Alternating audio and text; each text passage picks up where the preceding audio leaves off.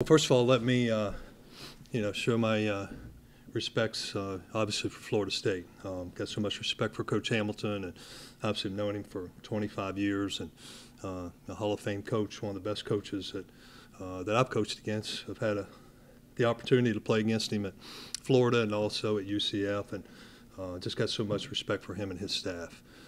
Tonight was just I think a fortunate night for us. Shots went down. Had Luke Brown come off the bench. I thought really, got it going, and he's that kind of shooter. He's the kind of a kid that can really put back-to-back threes together when he gets in that rhythm.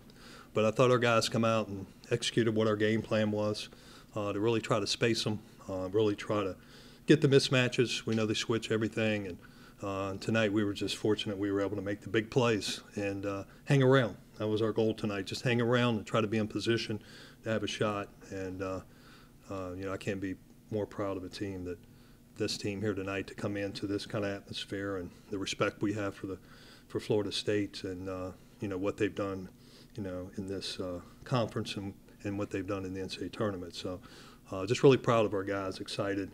First game of the season, and Florida State's only going to get better and better. Open up for questions. Coach, I know it's the first game of the season, and he's a new player for you. Do you envision Luke Brown having a role like that, 30-something minutes off the bench, or was that more because he couldn't miss? Yeah, you know what?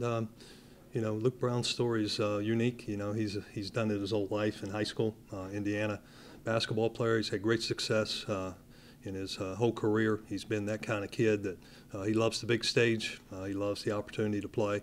But Luke is just now first time he's really been here and been in our system. We got 4 new guys, and we're still trying to figure out who we are. We played 2 exhibitions against 2 Division II teams and 1 at the end.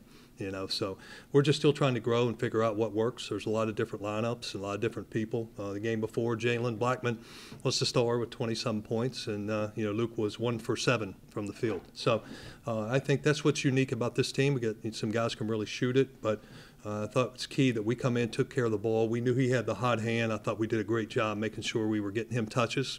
And he came through, hit big plays. But there were a lot of other guys that had some unbelievable efforts tonight that may not show up in the box score, but just did the things to give it up for the team to give us a chance tonight. You mentioned you wanted to keep it close. Did you feel the team's confidence growing as you guys kept it close and had to lead, in the second half? You know what? We were just playing to, each time we'd have a timeout, we'd say, hey, let's win these 4 minutes. Okay, let's win these 4 minutes. Don't pay attention to the score. All right, let's win these 4 minutes. Let's make sure we're executing and not beating ourselves. And you know what? Before I knew, I looked up and just realized about 3 minutes to go, that we had a real shot here. So, and I thought our guys just showed poise, showed confidence, and we're just really proud to walk in this atmosphere with a bunch of these guys who are still young players to be able to get this win. Anything else, Coach? Thank you, Coach. Okay, thank you all. Appreciate it.